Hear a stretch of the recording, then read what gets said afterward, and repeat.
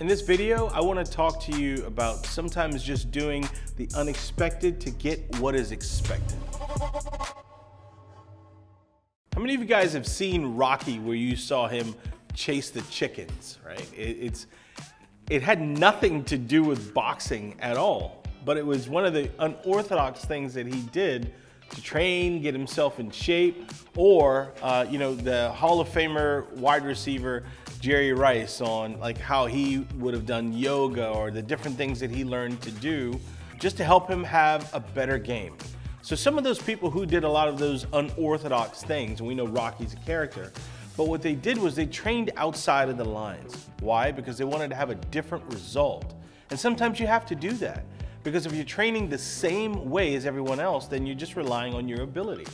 So what they did was, they said, you know what, I'm going to do something that's totally different that my competitors or the people around me don't do, and they are going to increase their ability or their skill set.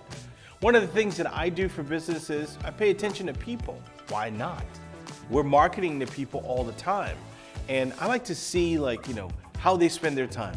When they're sitting down at a table together, are they speaking or are they paying attention to their phones? Looking at people or paying attention to people can give you some of the best insight that you have to do in a marketing campaign. So when people are just saying, hey, I'm gonna launch a campaign and they don't understand people, then they're not understanding the hardest part about a marketing campaign.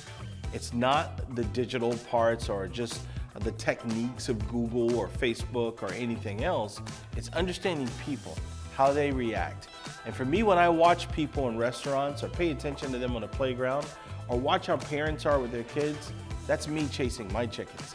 I want to do things that are going to be different to really help me understand and be able to help me train better than any of our competitors. And it's a benefit to our clients.